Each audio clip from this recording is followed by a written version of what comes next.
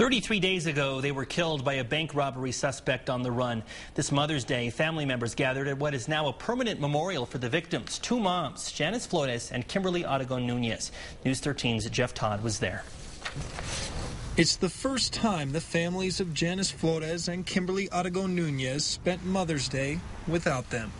On April 6th, police say Jeremiah Jackson took the turn at Coors and Quail too fast. He hit the car Kim and Janice were in, killing both of them. Kim left behind 3 kids, Janice, 2. It's hard to see my daughter go through what she's going through right now. It's a very difficult time for her right now. On this Mother's Day, Janice's family came to make the memorial to the women more permanent.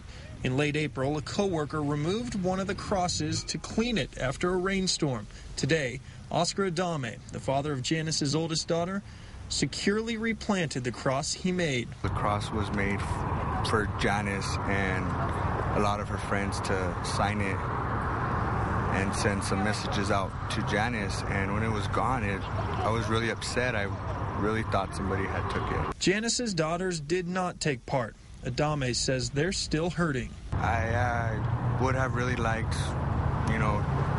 my daughter and her sister, Janice's 2 little girls, to actually come by and be a part of this, but we're here for them. I think the whole family just needed to get together in a positive light, and we're just really happy to do this. Janice's family also planted a rose bush. Roses are just forever, and Janice will always be remembered in our hearts forever. Jeff Todd, KRQE News 13.